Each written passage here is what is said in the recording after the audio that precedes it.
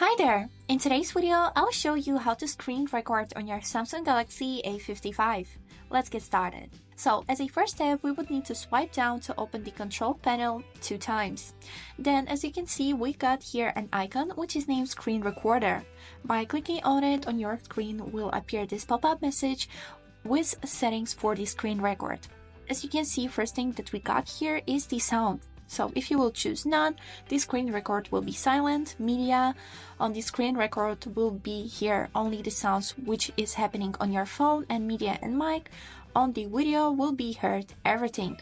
And also we got an option here to show taps and touches. Let's enable it, and I will switch the sound to the media.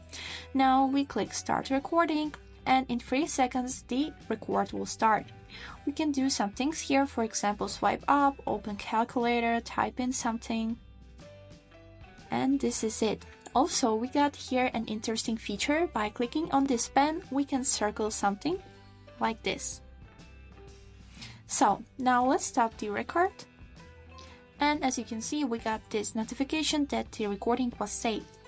If we will go to the gallery, we will see it right here. We can also take a look on it, and because I have enabled show taps and touches, you can see this little white dot which is showing the taps. And this is it how it looks. I hope this video was helpful for you, and thank you so much for watching.